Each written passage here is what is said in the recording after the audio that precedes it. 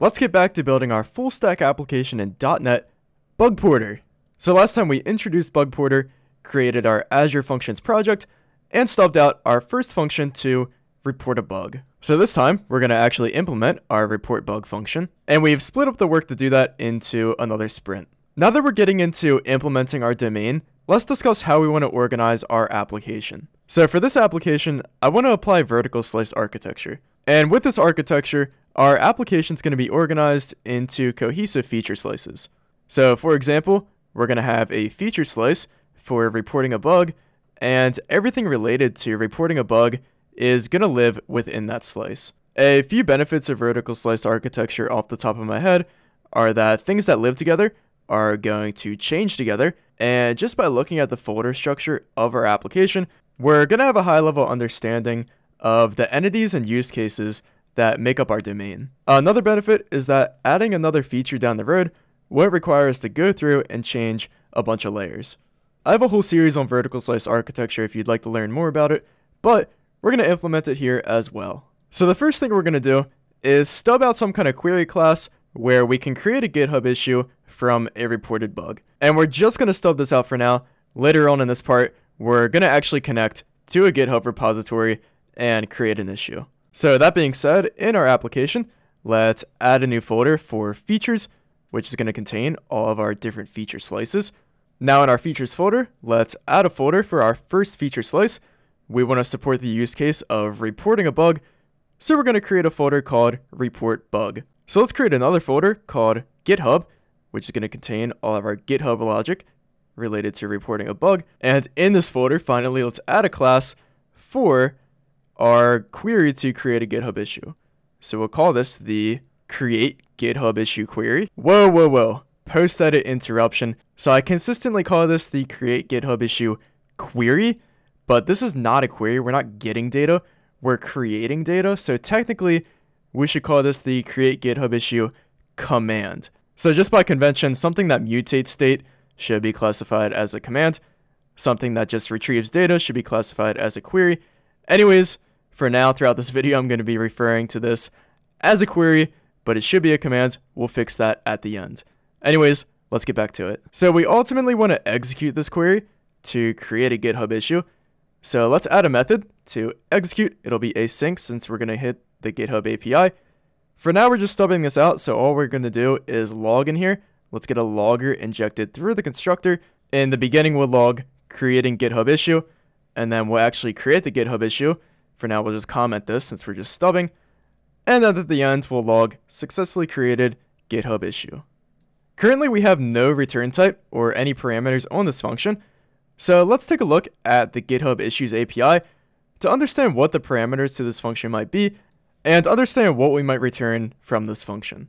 So pretty straightforward. To create an issue, we'll at least need a title for the issue, and we can also pass a body parameter, which we'll use for the issue description.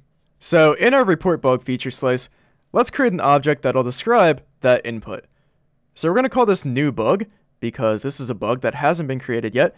We want to create it and turn it into a GitHub issue. Based on the GitHub issue API, we'll need to pass some kind of title to create an issue. We'll call this the bug summary, so we'll add a summary property here. And we also need to pass a body to the GitHub issue. We'll call that the bug description here. So we'll have a description property as well. And for now, these properties can just be read-only because at the moment, we don't have any reason to change them or set them.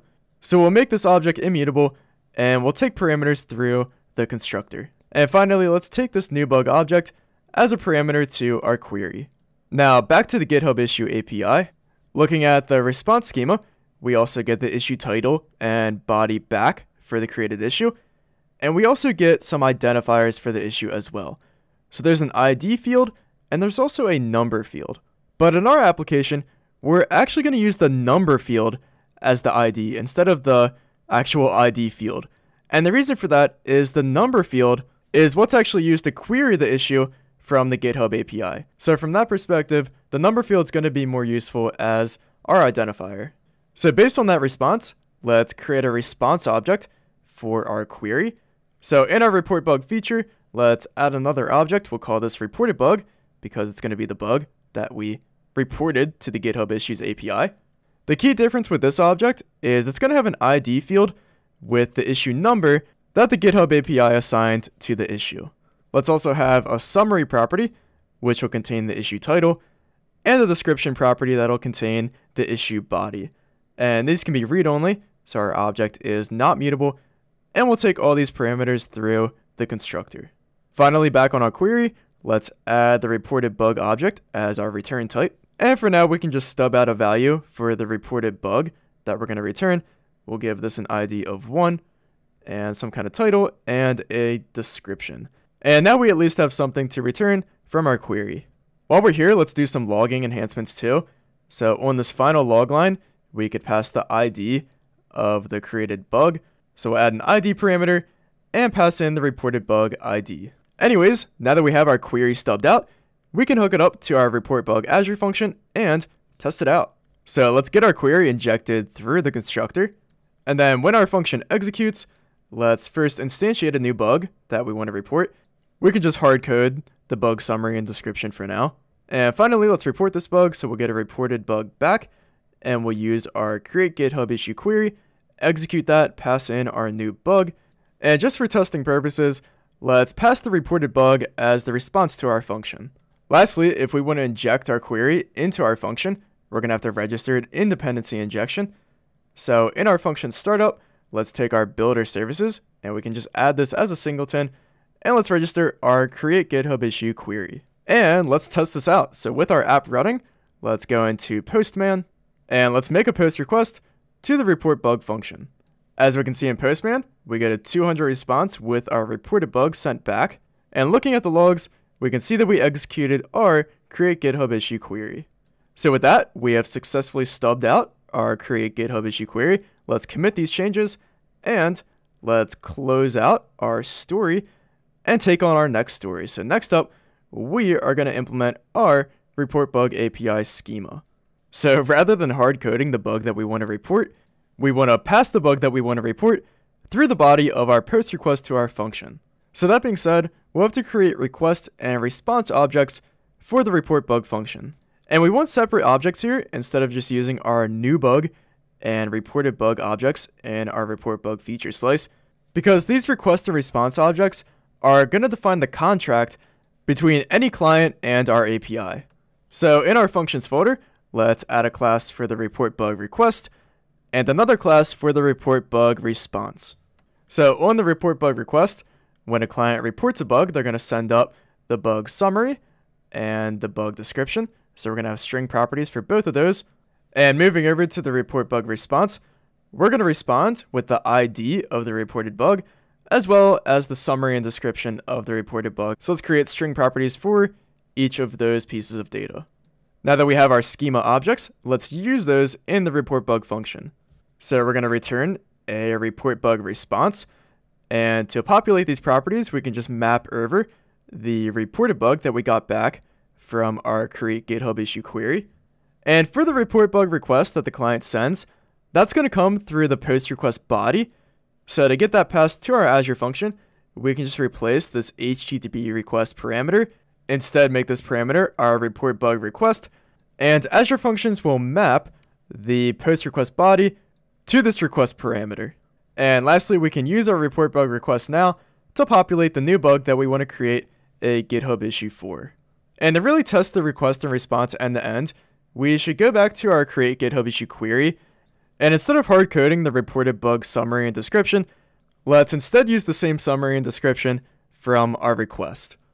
So now when we test this out, the same data that we pass into our function will get returned. So in Postman, let's add a raw body with a type of JSON.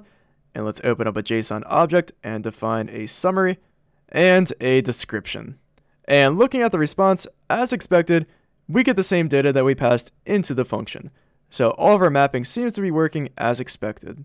So with that, our API schema looks good. Let's commit these changes. And back to the board, let's close out our story for the API schema and bring in our last story to connect to the GitHub Issues API. And to interact with the GitHub API, we're not going to be spinning up our own HTTP client. Instead, we're going to use Octokit, which is the official client SDK for the GitHub API. And using Octokit, we'll be able to create a GitHub issue. Looking at the documentation, It's pretty darn easy. So back in our project, let's manage NuGet packages and search for Octokit and install that. So in our create GitHub issue query, we're going to need a GitHub client from Octokit injected through the constructor. Then we'll have to instantiate an Octokit new issue with the data for our issue, which will map from our new bug parameter. So our bug summary will map to the issue title, and our bug description will map to the issue body. And now all we have to do is create our issue with the GitHub client. So we'll take that GitHub client, get into the issue client, and create a new issue. To create a new issue, we have to pass in the owner and name of the repository we want to create an issue in. For now, we'll just hardcode this to my Bugporter repository. So the owner is me, Singleton Sean, and the repository name is Bugporter. Now that we got our issue back from the GitHub client, we can map that issue to our reported bug object. So as we mentioned previously, bug IDs are going to map to issue numbers, not issue IDs. So we'll take the created issue number, which we need to convert to a string. And the reason I made the ID property a string in the first place is because down the road, instead of interfacing with GitHub, we might want to interface with another issue reporting platform, such as Jira, where issue IDs are not numbers, they're strings. So for flexibility, let's keep the reported bug ID as a string, and just convert the GitHub issue number to a string. Finally, as expected, the created issue title will map to our bug summary, and the created issue body will map to our bug description. Let's clean this up a little bit. Let's move the reported bug instantiation to our return clause. And instead of logging the reported bug ID, let's log the created issue number. Next up, if we want to use the GitHub client to create an issue, we're going to have to register it in dependency injection. So in our function startup, let's add a singleton for our GitHub client, which we can just instantiate here. We also need to provide this product header value, which we pass in a user agent to identify our application with the GitHub API. So we'll just call this Bugporter-API. And lastly, the fun part, we're going to have to pass some kind of credentials to our GitHub client so that we can authenticate with the GitHub API and actually create our issue. So for now, I'm not going to use a bot. I'm just going to use my personal GitHub account. So to create a token to authenticate with GitHub, we're going to have to log into GitHub and go to github.com/settings/tokens. And here we'll be able to generate a new token. So let's do that. And we're going to have to re-authenticate since this is a sensitive action. Let's specify the note for our token as Bugporter API, because of course that's where we're using the token. We'll set the expiration as no expiration for now, so that we won't have to generate a new one. And the only scope we'll need to create an issue is public repo under the repo section. So with that, let's generate our token and copy that generated token. And we want to put that token in our local.settings.json, which we are not committing to source control. So we're not going to be committing this sensitive token, which we do not want to become public. So in this settings file, in the values object, let's add a key for GitHub_token and paste in our token as the value. And now back in our function startup, we ultimately want to pass that token to our GitHub client.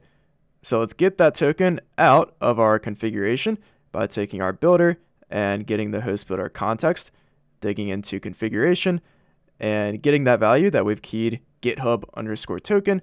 And now we can take our GitHub client and set the credentials to new credentials and pass in our GitHub token. And that'll be all it takes to authenticate with GitHub. So let's run our app and test this out. So let's put in a good summary and description and post this. And as we can see in the response, our issue was successfully created. So let's go over to our repository and go over to issues, and boom, our issue was created.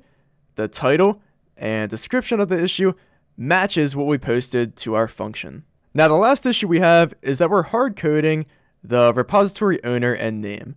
And ideally, I would like to specify these values at the top of our application in a configuration file rather than hard coding them. So in our GitHub folder, let's create an object that'll hold our repository options, such as the repository owner and name. We'll call this the GitHub repository options. And we'll have two properties, one for the repository owner, another for the repository name, and that'll allow us to identify our repository. So now we just need to inject these options into our query, and we're going to register these options using the .NET options pattern. So that means we're going to have to inject these options as iOptions for our GitHub repository options. And finally, instead of hard coding the repository owner and name, we can grab those off of our options object. So now let's put the values for those options in our local settings JSON configuration file. So we'll have the GitHub repository owner as me, Singleton Sean, the GitHub repository name as Bugporter again. So we're going to stick with using that repository. And now in our function startup, we can register our GitHub repository options. So to register options, we want to take our builder services and specify that we're configuring the GitHub repository options. And we can configure these options via a callback that gives us the options we want to configure and register. So on those options, we want to set the owner to our GitHub repository owner in our configuration, and the name to the GitHub repository name in our configuration file. And lastly, we're digging into this builder get context configuration a lot. So let's just extract that to a reusable variable at the beginning of our function startup. And now this is much simpler. We can just reference this configuration variable. So let's run our app and test this out in Postman. Let's pass in a different summary and description this time. We get a success response back from our function. Let's go over to our repository and see if the issue was created, which it should have been. And as we can see, it was successfully created. So with that, we've connected to the GitHub Issues API. Let's commit these changes in Git. And finally, let's close out our final story of the sprint for connecting to the GitHub Issues API. And with that, we've completed our small sprint where we made some pretty good progress. And lastly, here I am again post-edit. Let's rename the create GitHub issue query to be the create GitHub issue command, because it's not a query, it's a command. And let's go through and refer to it as a command throughout our application. Pretty dumb mistake, but an easy fix at least. So just to summarize, we created a command so that we could create GitHub issues from bugs that get reported, and we hook this command up to the report bug function, where we take the bug to report through the post body of the request, and we respond with the reported bug. So still have to plan the next sprint and what we're going to be doing next time, but who knows, this is good progress. We might get into the client side of the full stack earlier than I expected. Anyways, hopefully you can apply these concepts to build out your own domain logic in your own .NET API.